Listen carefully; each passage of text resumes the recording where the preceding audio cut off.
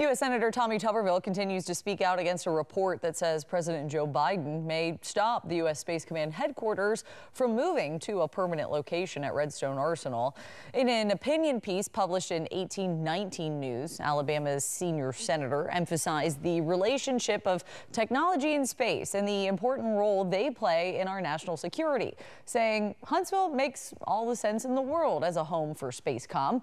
Tuberville referenced the ongoing political battle over Spacecom's permanent headquarters location, writing, quote, Alabama's law was already very pro-life when the Air Force made its decision. The idea that Alabama's pro-life laws cancel out Huntsville's advantages over all other locations is just a desperate last-second objection promoted by Democrat politicians in Colorado, end quote.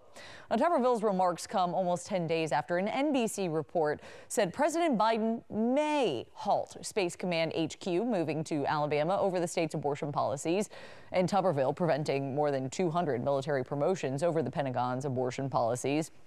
Tuberville says he will continue to advocate for Huntsville and Redstone Arsenal until Spacecom finally takes its rightful place in the Rocket City.